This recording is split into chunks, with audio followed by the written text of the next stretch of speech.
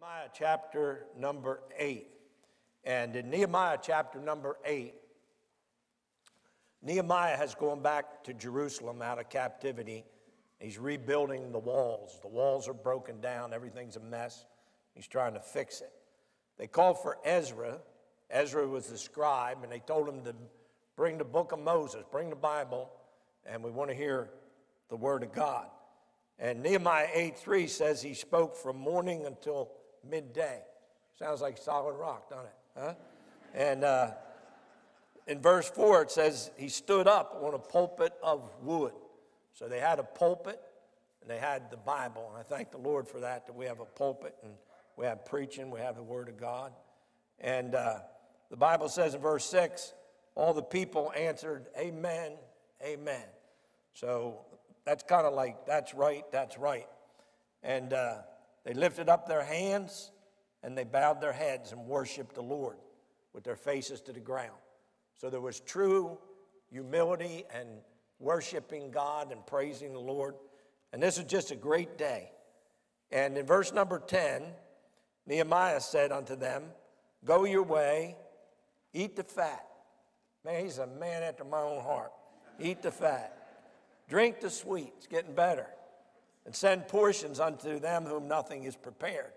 For this day is holy unto our Lord.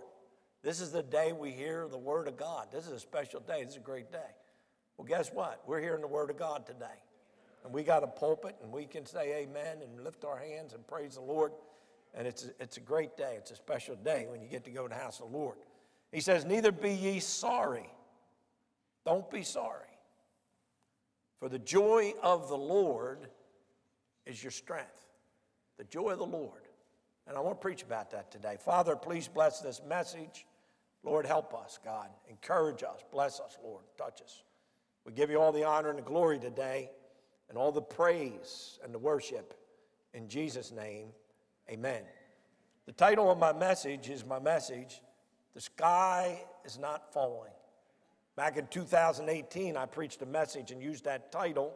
And I'm not preaching the same message, but I am using the title again. Do you have the joy of the Lord? Are you a joyful person? I don't know what you have going on in your life.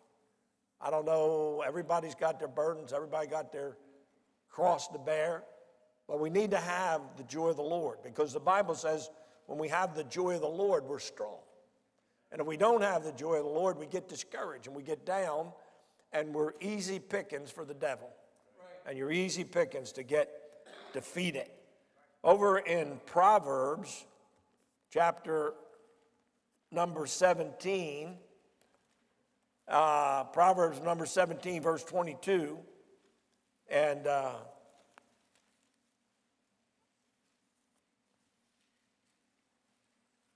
I went from 19 to 16. A merry heart, Proverbs 17, 22, doeth good like a medicine, but a broken spirit drieth the bones. Having joy is a good thing. You know, your spirit can affect you physically, and it does affect you physically, and your physical well-being can affect your spirit. Look over in Proverbs chapter 15 and verse 13.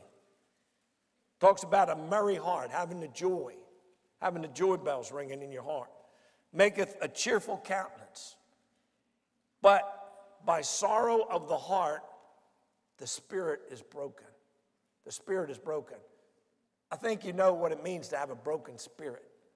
I mean, you can be on the mountain one minute, and you can be in the valley the next.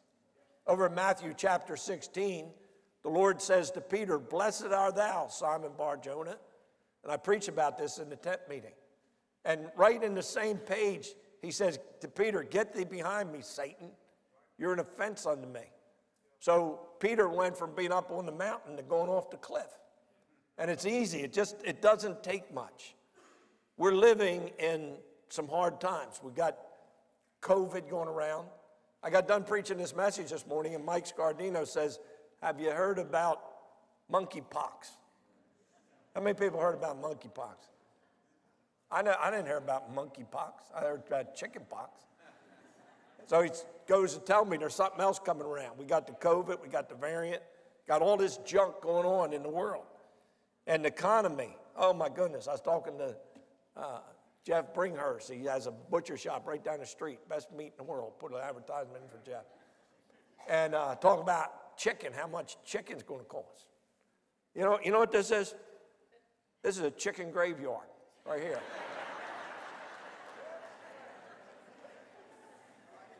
My favorite chicken, fried chicken, broiled chicken, boiled chicken, any kind of chicken, baked chicken.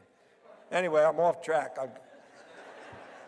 But the economy, I went to ShopRite last night. I had to buy bags to put my groceries in. And I bought a loaf of rye bread. My wife likes rye bread. $4.95 for a loaf of rye bread.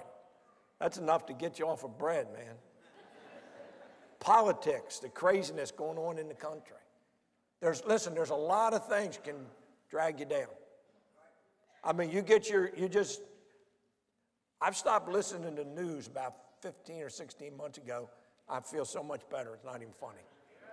I mean, you say, well, I'm not a hermit. I can't do that. Me listening didn't change anything anyway. But it's better for my spirit not to listen to all how bad it is, all the gloom and the doom. I'm just saying there's a lot of things that can pull you down. But despite all that, we need to have the joy of the Lord. The Bible talks about the fruit of the Spirit, and it lists 9 different things. And the first one is love, and the second one is joy. So if you're going to have the joy of the Lord, number 1, you got to have the Lord. You got to be saved. But number 2, you got to be walking in the Spirit. And let me just say this. We need to keep our eyes on the Lord. No matter what's going on, you remember the story. Everybody knows the story about Peter. They're out in the boat, and they're rowing, and the storm is going to come over the side of the boat, and they're going to die. And all of a sudden, here's somebody walking on the water. Now they're more scared than they were before because they think it's a ghost. And Peter sees it's the Lord. He asks the Lord, he says, can I come out on the water with you? And he starts walking on the water. And then the Bible says he saw the wind boisterous. He got his eye. You know what he did? He took his eyes. The wind, the storm, it distracted him. And you know what? Our problems, if we're not careful, all we'll focus on is our problems. And it'll distract us. It'll get us away from looking to the Lord. And he began to sink. If you're going to have the joy of the Lord, you got to keep your eyes on the Lord. Now, let me get back to, and let me just say this. You can't afford to lose your joy. David, his sin stole his joy. And he praised the Lord in Psalm 51, Lord, restore unto me the joy of thy salvation. He just wanted to get his joy back. So, Chicken Little. How many people know Chicken Little? I like big chicken, not little chicken. But Chicken Little, Henny Penny, Golden Books, back when I was a boy, back in the covered wagon days. And Chicken Little was out scratching in the garden one day, and an acorn fell and hit Chicken Little on the head. And Chicken Little said, the sky is falling. The sky is falling. So she ran and found Goosey Woosey and Chucky Ducky and all her friends. And she told them how the sky was falling, and they all believed her. And they all went with her to go tell the king that the sky was falling. Now, the sky was not falling. And no matter what's going on, the sky is still not falling. And God is in control. She exaggerated the problem. She made it worse than it was. Because you know why? It was real to her. In her mind, the sky really was falling, even though it wasn't falling. So my point is this: we need to stay positive. If you are not positive, if you don't have a positive attitude, you're not going to have your joy. Let me say that again. If you don't have a positive attitude, I don't care if you're saved or not, you're not going to have the joy of the Lord. You'll have your salvation, but you won't have the joy of the Lord. Philippians chapter 4, Very familiar chapter. The whole book of Philippians is a joy chapter. It's about the joy of the Lord. Paul uses the word rejoice 8 times in that little 4-chapter book, and he uses the word joy 6 times. And I mentioned this in the early service. If Paul, he wrote Philippians from prison. If he can have the joy of the Lord in prison, you can have the joy of the Lord in New Jersey. And so can I. Here's what he said: rejoice in the Lord always. And again I say rejoice. Let your moderation be known unto all men. The Lord is at hand. Be careful for nothing, but in everything by prayer and supplication with thanksgiving, let your requests be made known unto God. And the peace of God, listen, which passes all understanding, shall keep your hearts and minds through Christ Jesus. And then he says this: finally, brethren, whatsoever things are true, whatsoever things are honest, whatsoever things are just, whatsoever things are pure, whatsoever things are lovely, whatsoever things are of good report, if there be any virtue, if there be any praise, think on these things. You know what that is? I'm not Norman Vincent Peale. I'm not trying to be just positive, but that's a positive statement. Here's what he's saying: think about the things that are right. Think about the things that are good. Think about the good things. We've got a lot more good going on than we do bad. I have 3 illustrations, and I believe most of the people in this room have seen all 3 of these before. I've used them before. So don't call out, but what do you see? Well, everybody would say, I see a dot. I see a black spot on the white paper. And our mind goes right to that spot. What am I looking at? I'm looking at a black spot. Well, there is a black spot on the paper, but there's a whole lot more paper than there is black spot. And you know what we do in life when there's a problem, when there's an issue? Our thoughts, our mind, all of a sudden we're focused on that thing that's wrong. We're focused on that thing that we don't like, that thing that's pulling us down. I preached this message at 8 o'clock, and right after I preached this message, I had 3 different conversations that would broke my spirit. And it's hard for me even just to refocus on the message I'm preaching. So we need to be careful that we do not do that laser focus on our problems. Remember this: God is bigger than your problem. God is bigger than the problem. And we're in God's hands. God is in control. There is nothing that happens that God doesn't allow to happen. There's nothing that happens that God couldn't keep from happening. So we need to remember that.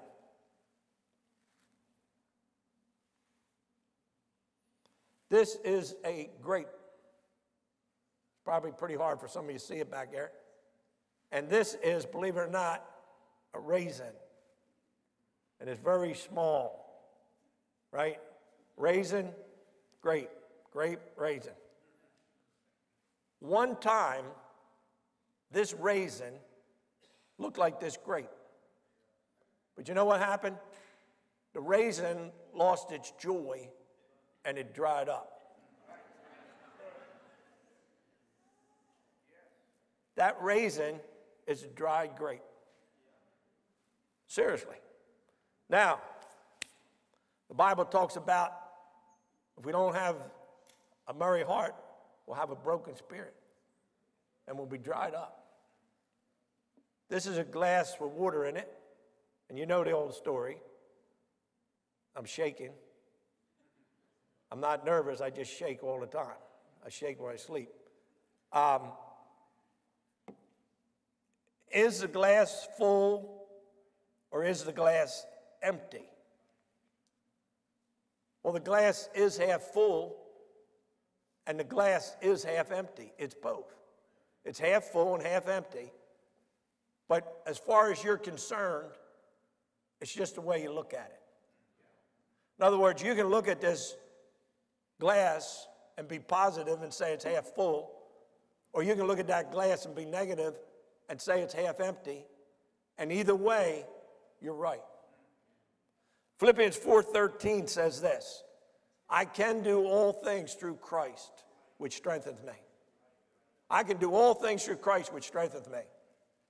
If you think you can or you think you can't, you're right. If you think you can or you think you can't, you're right. It all depends how you look at it.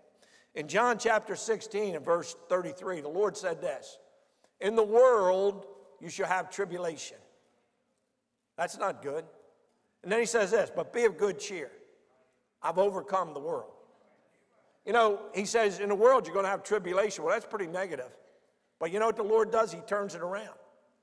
And he says, doesn't matter, be of good cheer because I've overcome the world. The world says, you live a hard life, life is hard, and then you die. The Christian says, life may be hard, but then you go to be with the Lord. And there is a difference, believe me. We have a lot more to be positive about than we do to be negative about. The Bible says this in Psalm 33:5, the earth is full of the goodness of the Lord. It's just like that white paper. Hey, listen, there's a whole lot more white paper than there is black spot. And you have problems, and I have problems, and you have weights, and I have weights, and you have burdens, and I have burdens. But I want to tell you something. Listen, the earth is full of the goodness of the Lord. God's good all over the place. God isn't good just in one spot. Psalm 27:13, I quote this all the time. David said, I had fainted. I wouldn't have made it if I hadn't believed. It's my faith that got me through. I had fainted unless I believed to see the goodness of the Lord in the land of the living. Now, we talk about how heaven is going to be so good. And heaven's a wonderful place. And there's no sin and pain and sorrow and tears. And I understand that. But listen, this world is good. I'm not talking about the sin. I'm not talking about the evil. I'm talking about as far as God is concerned. God is good. Psalm 34:8, taste and see the Lord is good. Can't you see? Do you understand? Do you experience the goodness of the Lord? God got me out of bed this morning. I can see, I can hear, I can feel. David said, surely goodness and mercy shall follow me all days of my life. And then he said this, and I will dwell in the house of the Lord forever. David didn't have an easy life. David didn't have a charmed life. But he still was able to say, the Lord's been good. So number one, be positive. If not, you'll lose your joy. Number two, don't be negative. Negativity will drain you. You with me? You know how you drain a battery? I mean, if you're on your phone too long, you drain all the energy out of it. Negativity will drain you. It'll just drain your spirit. We need to be positive. I told people this morning, I'm cautious by nature. Brother Charlie runs, jumps in the swimming pool. I run over there and make sure there's water in there first. Using him as expense of my jokes. He got beat up under a tent this week. But I'm cautious. But now listen, it's good to be cautious, but you need to be careful because there's only one step between cautious and negative. You with me? There's a thin line between cautious and negative. We're only one step away. Back in the day, the weatherman used to come in and say it's going to rain tomorrow. Now they come in and they say 40% chance of rain tomorrow. They can't lose. They covered their bets. Excuse the expression. Well, guess what? There's a 60% chance it ain't going to rain. So everybody hears them say 40% chance of rain tomorrow. Oh, it's going to rain tomorrow. Better get your umbrella. No, I'm not going to believe it's rain until I see the rain. We've had a lot of stuff going around here where it was going to rain, but it didn't. John chapter 6. I'll read John chapter 6, verse number 8, if you want to turn over there. And in John chapter 6 and verse number 8, one of his disciples, Andrew, Simon Peter's brother, said unto him, there's a lad here which has 5 barley loaves and 2 small fishes, but what are they among so many? There's 5,000 men, and they're following the Lord, and they haven't anything to eat, and he wants to feed them. And Andrew says, well, there's some kid here, and he's got a little lunch, but what good's that going to do? You know what he had? He had a negative spirit. Because the Bible said Jesus took that bread, and he fed 5,000 people and had 12 baskets left over. See, listen, with man, there's a lot of things that aren't possible, but with God, all things are possible. Only believe, all things are possible. So, number one, stay positive, keep your joy, don't lose your joy, don't become negative. The next point is this: don't get critical. Don't get critical. First, you start out positive, then you become negative. The next thing's going to happen, you're going to get critical. You're going to get critical. What does it mean to be critical? Inclined to find fault. Inclined to find fault. More likely to see what's wrong than what's right.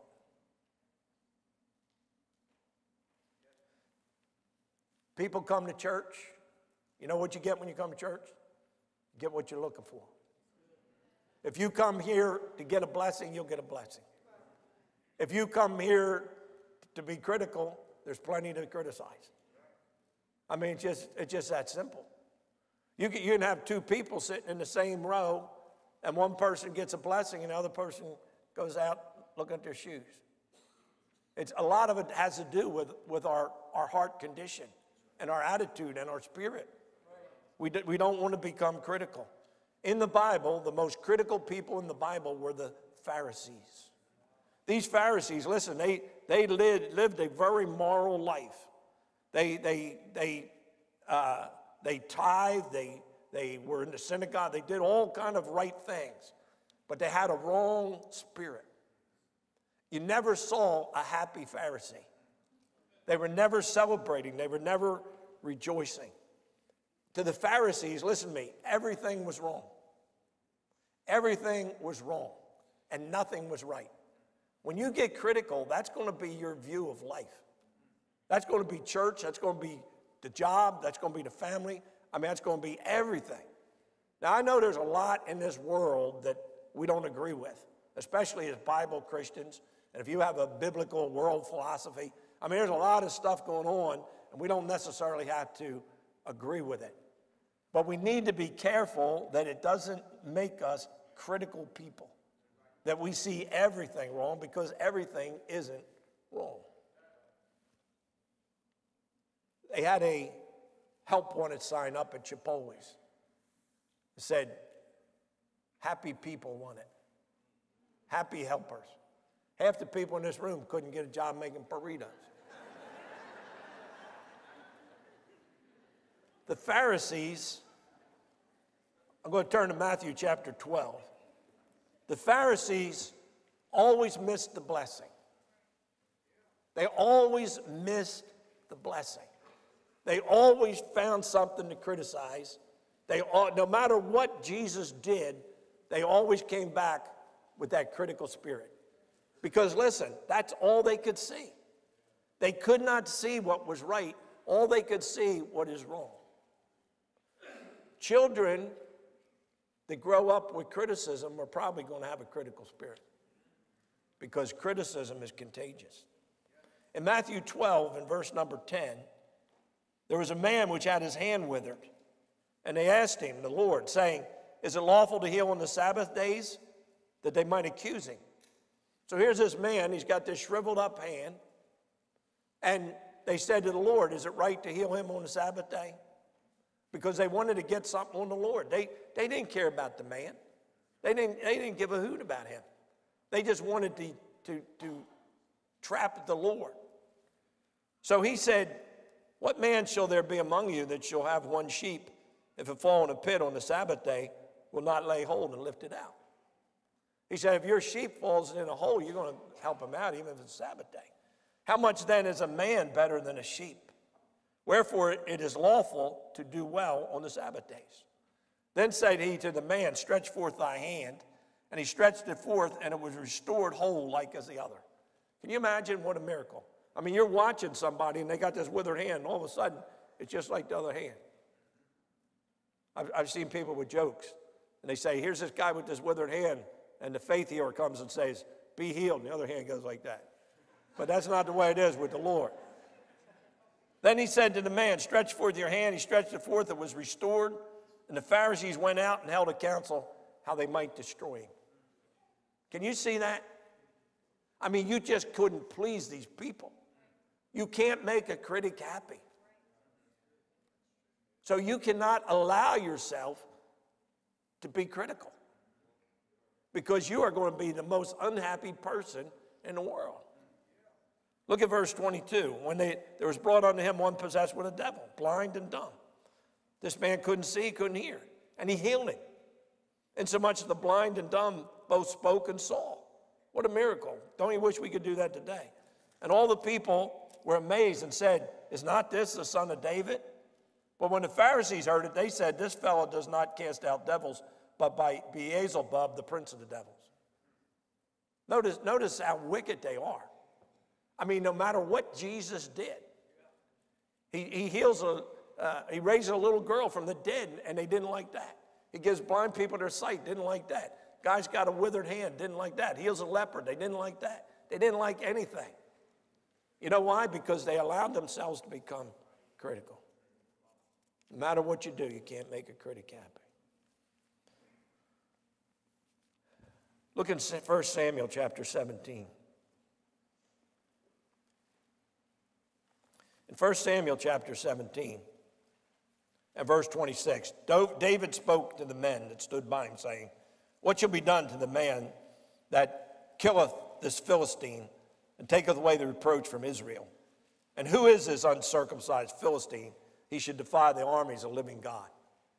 David goes out to take some food to his brothers. His father sends him on this errand. He says, go take these cheeses, take this bread, take it to your brothers. They're up there in the army. And he gets out there, and here's this giant, and he's out there cursing God. And he's cursing the armies of Israel. And he's telling them, because one of you come on over here and we'll fight. And if you win, we'll be your servants. And if I win, you'll be our servants. Nobody wanted any parts of this guy. I mean, this guy is huge. I mean, he is like the Hulk Hogan of the Philistines. Nobody wants to mess with this guy. So David says, who is this uncircumcised Philistine? Who does he think he is? And what will they give the person who goes out there and kills him? And the people told him what it was. And verse 28, and Eliab, his eldest brother, heard when he spoke unto the men. And Eliab's anger was kindled against David. And he said, why camest thou down hither? And with whom hast thou left those few sheep in the wilderness? I know thy pride and thy naughtiness of thy heart. Thou art come down that thou mightest see the battle. So here's Eliab. He's the oldest brother. He's the biggest. He's the strongest. And when Samuel came to anoint one of Jesse's sons, the king, the first one he saw was Eliab, and he figured, this got to be him. This guy, I mean, he's the man. But God says, listen, that's not the one. He said, man looks at the outward appearance, but God looks at the heart. So it goes all the way down all the list of brothers, and finally there's David. And they said, you got any more sons? Well, we got David. He's out watching the sheep. Nobody even considered David. He was the unlikely one. They said, well, call him. Brought him in. God said, he's the one. They anointed him king. Well, listen, don't you think Eliab had a hard time with that?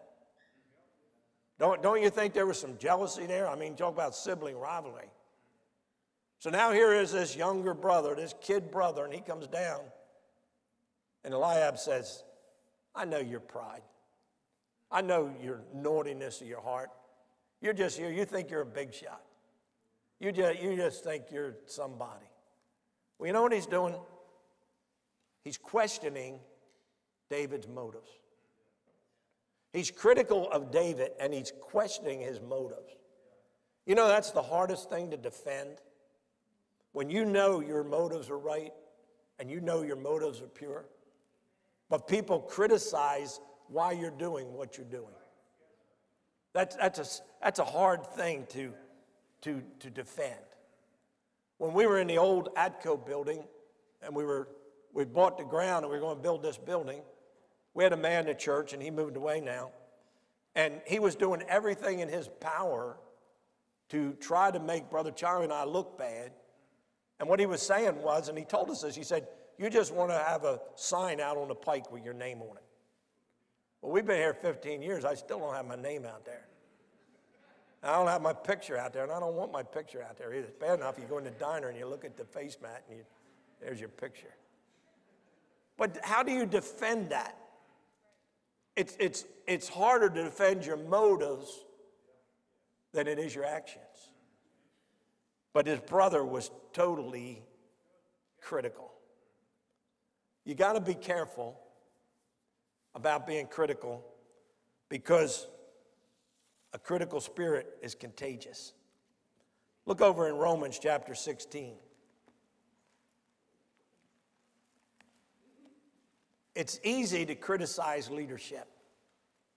People always criticize leadership. That's where criticism always ends up going to. But you got to be careful about that. Criticism in a church is like cancer in the body. It spreads. You know, we're cautious about COVID. There's more COVID going around again. And we don't want to give it to anybody. We don't want to catch it. And you got to be careful. And everybody understands that. Well, let me just tell you something. We got to be careful about our spirit. We got to be careful about being critical because, again, if we're critical with our children are going to end up being critical. And if we're critical in church, if we're not careful, listen, Henny Penny was dead wrong. The sky was not falling. But all her friends, she convinced them that it was. And they really believed it was, even though it wasn't. Romans chapter 16, verse 17. Now I beseech you, brethren, mark them which cause divisions and offenses, contrary to the doctrine which you have learned, and avoid them. For they that are such serve not our Lord Jesus Christ, but their own belly, and by good words and fair speeches deceive the hearts of the simple. Now listen, in your life, in your family, where you work, where you go to school, church, there's always going to be critical people. There's always going to be negative people. And you know what the Bible says? Just stay away from them. Don't hang out with them because you don't want to catch what they have. Just that simple. I'm not trying to be mean to anybody or act like I'm against anybody or anything, but I don't want to have that spirit. I don't want to be in on all those negative talks. I don't want to be in on all those critical conversations. I want to talk to somebody that talks about the Lord and talks about the Bible. I mentioned this before, but Jim Petruzzi calls me almost every day, and we have spiritual talks. We talk about Bible things and God things. And that's the way I want to keep it. I don't want to be talking about everything that's wrong in the world. Let me give you the last thought. Don't get bitter. You start out positive. Next thing you know, if you're not careful, you're negative, and then you get critical. And then the worst thing can happen in your whole life is you're going to get bitter. People get bitter. Look at 2 Samuel chapter 6, and this is the last verse I'm going to turn to. 2 Samuel chapter number 6, verse number 14. David danced before the Lord. He wasn't doing the Soul Train. He wasn't doing boogie woogie. He was just praising God. And he did it with all his might. Whatever do we do for the Lord, we ought to do with all our might. And David was girded with a linen ephod. So David and all the house of Israel brought up the ark of the Lord with shouting and the sound of the trumpet. They were bringing the ark home. The Philistines had captured the ark, and the ark was where the mercy seat is, and the tablets were in the ark, and it was in the Holy of Holies. It was sacred. And bringing this home, this was a big day. I mean, this is a big thing. It'd be kind of like, there's nothing we could compare it to. I remember the first day when we came in this church and we dedicated this building. I remember how excited we were and how joyful we were. Well, you just multiply that time 100. So here he is, and everybody's rejoicing with him. And there's shouting and the trumpet. And as the ark of the Lord came into the city of David, Michal, Saul's daughter, looked through a window and saw King David leaping and dancing before the Lord, and she despised him in her heart. Here everybody's celebrating. The trumpets are trumpeting, the dancers are dancing, the singers are singing, everybody's joyful, everybody's happy, but not everybody. Michal despised him in her heart. Now listen to me, this was her husband. This was her husband. When they started out, before David had married Michal, the Bible says Michal loved David. Now something was going on. This just wasn't going from this paradise, adventures in paradise, to she despised him in her heart. There was stuff going on for a long time. She started out with the right attitude. She was happy. She was joyful. And whatever was going on, next thing you know, she was getting pretty negative, and then she got critical, and now she's bitter. Maybe she's holding a grudge. You know, her father had been king, and David replaced her father. You know, most young ladies, as they're growing up, they have a father. Not everybody does today, I understand that, but a lot of times in a young lady's life, she looks up to her father. And then the father who gives this woman in marriage, her mother and I, and all of a sudden she's got a husband.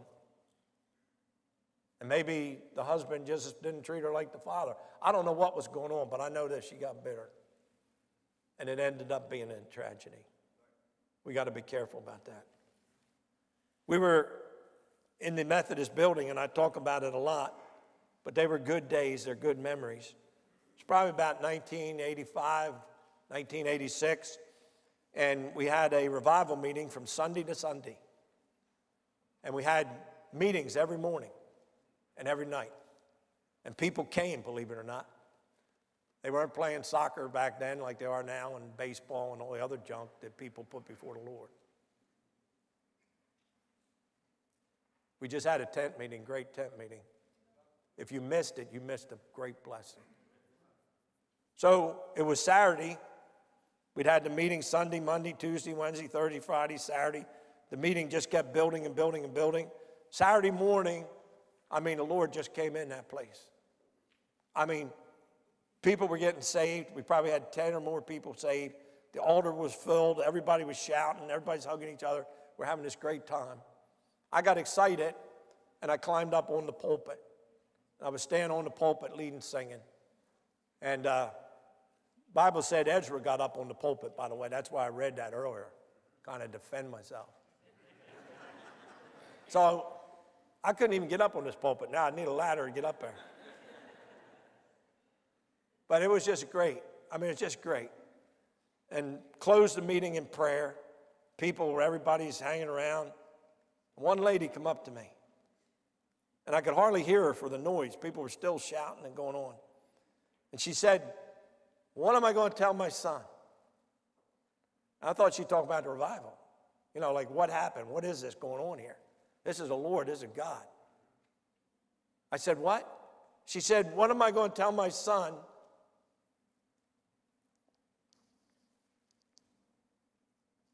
when he stands on the furniture?"